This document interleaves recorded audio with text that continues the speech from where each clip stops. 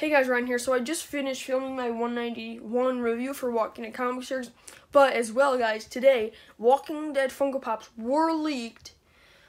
So we're gonna get into it and discuss them. So for sure, guys, these were in GameStop system. These are for sure happening. I mean, I guess nothing is completely confirmed until it's announced and stuff or whatever. It's not even confirmed when it is announced, but it's in their system. It should be announced soon, and they should be hitting stores soon, guys. So this is happening. I'm excited, guys. It's been how long?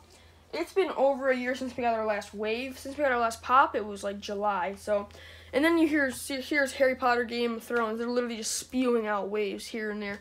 Like Game of Thrones literally got their newest wave in November, and then they just came out with another one in March. So, in Walking Dead, it hasn't even gotten a new one since July. So it's been almost a year, guys, since we got an actual new pop for Walking Dead.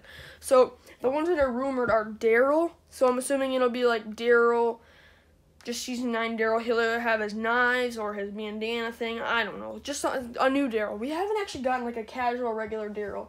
Because, well, I mean, there's Biker Daryl. So I guess that's it.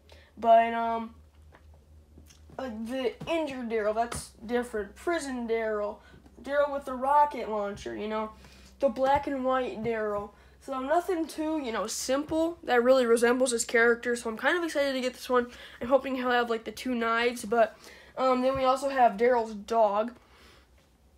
Interesting choice. I mean, we could have gotten a different character, but I'm so glad. I mean, we're literally getting new Walking Dead Pops. So I've literally been talking about this for I don't even know how many months. But yeah, so we're going to get that, and then we're going to get a new Michonne, which I'm really excited for, because we don't have a regular Michonne. We have this Michonne from Season 3, and then we have this Michonne, which is a Constable Michonne. And then this one will hopefully be the regular Michonne from Season 9. I don't know if it'll be like the first part where she has the bead in her hair and like a full head, or if it'll be like the second half where part of her head is shaved, and she's wearing like Rick's shirt or something, or Rick's jacket. I don't know. She does wear a lot of Rick's clothing this back half of the season, so we'll see, guys. And then the last one is Alpha, guys. We're getting an Alpha one. So for Alpha, will it be Alpha Unmasked or Alpha Masked? I think it'll probably be Alpha Unmasked, but these are the 4 common ones that have been confirmed. There could be exclusives. I'm sure there will be exclusives, guys. But another one that's rumored is a con exclusive beta. No, we need a beta. If we don't get a beta, then what's the point of even having an alpha, guys? I mean, seriously, come on.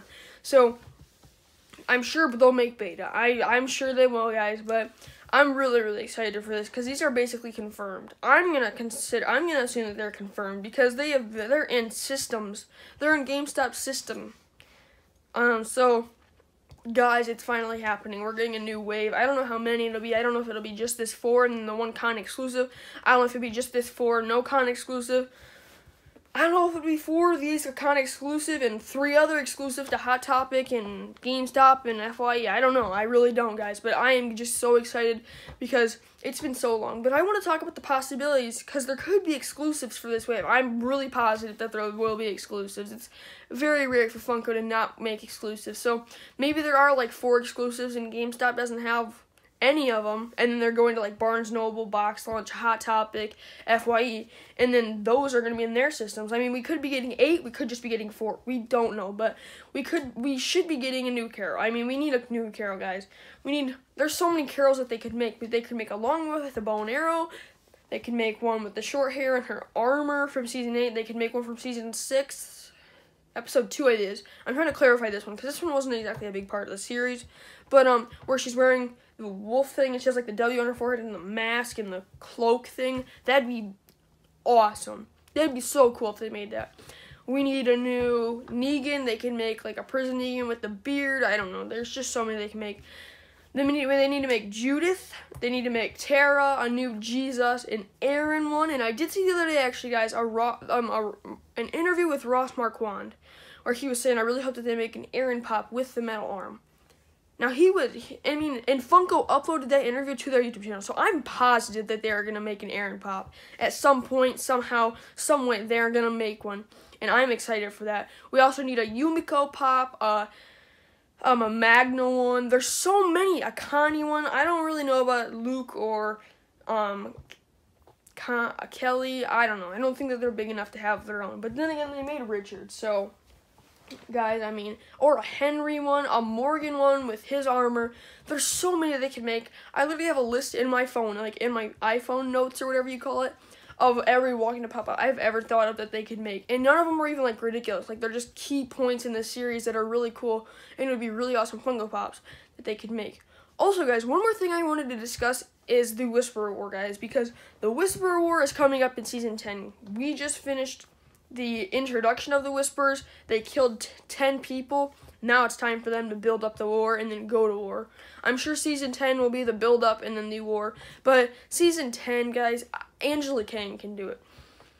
She better, guys. So they had a war at Hilltop in issue 160, I believe it was. Issue 161, actually, for the Whisperer War in the comic book series. So I really hope that they have an awesome battle at the Hilltop.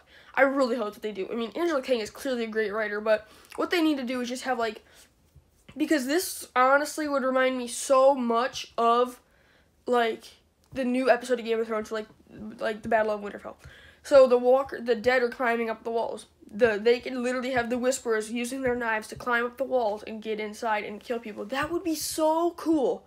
And then they're just like shooting fire arrows and it's just action-packed. They're literally shooting flaming arrows over the walls, the Whisperers. That's what they did in the comic series. They burn everything down. They almost killed Carl.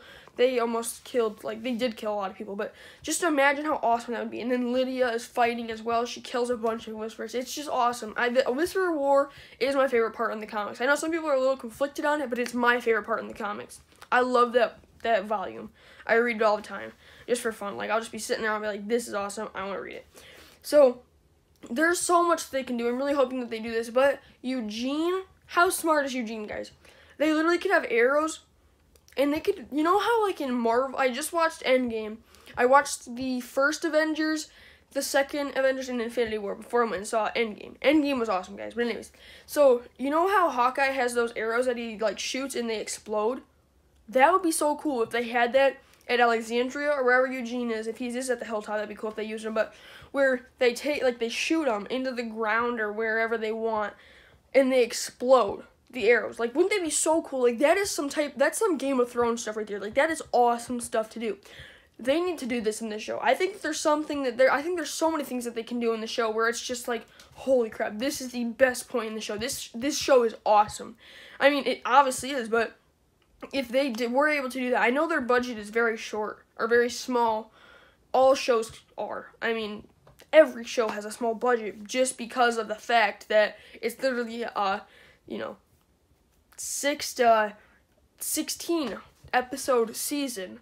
I mean, look at the first season of Walking Dead. It was literally 6 episodes long, and now they're 16 episodes long.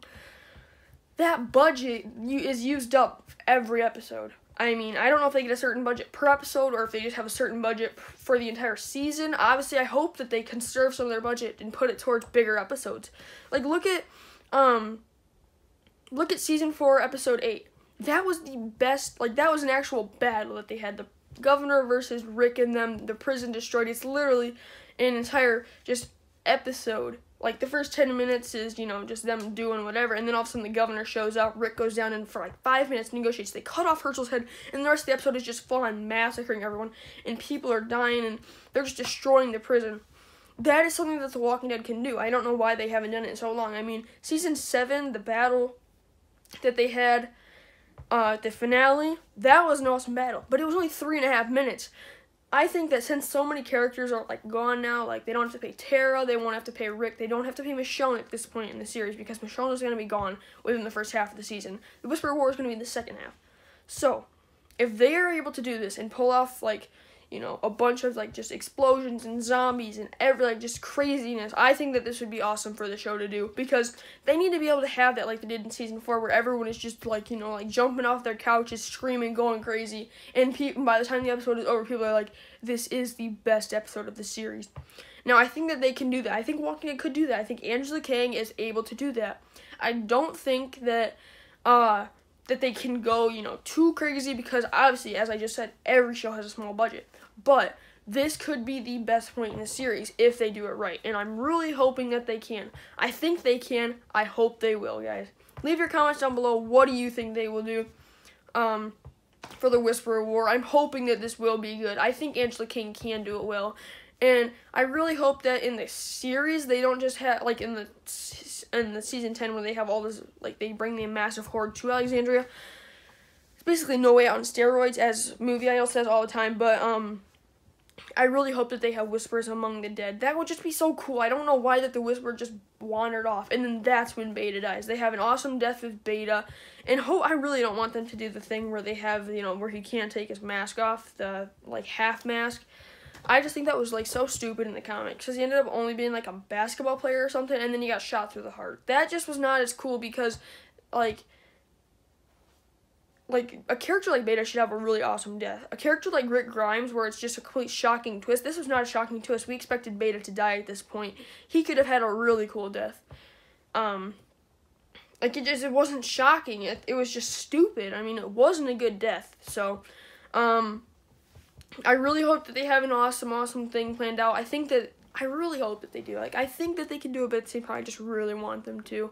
But yeah, so thanks for watching this video, guys. Leave down below what new Walking Dead Funko Pops do you think they'll make as well. Do you think they'll make any more? Or do you think that these 4 will just be it? I'm really confident they'll make a new Aaron Pop. They wouldn't have uploaded that interview. That would have just made no sense and kind of rude, honestly, towards the actor of them to make an interview with him and ask him what kind of pop he wants and then not make it. I think that honestly would be kind of rude, and I think Funko is going to make it. Maybe it's an exclusive with the metal arm. I think that'll be so cool, guys. Because this wave clearly is Season 9. It has Alpha and Daryl's dog. So this definitely is a Season 9 wave. And possibly a beta, guys. So this definitely is a more focused on the new season wave. I think that's basically what they do as well. This is basically a Season 7 wave, the newest wave that we got. And then Shiva was from Season 8. So that's basically all we've gotten from Season 8. But this is mostly a Season 6 wave, except for Rosita. So, yeah, guys. Anyways, leave down below. Do you think that they'll be able to do this in the show? I think they'll be able to do it. But yeah, as long as they conserve their budget, I think that it'll be awesome. But anyways, yeah, so thanks for watching this video. I really hope you guys enjoyed. Please feel free to like, share, comment, and subscribe, and I will see you guys next time.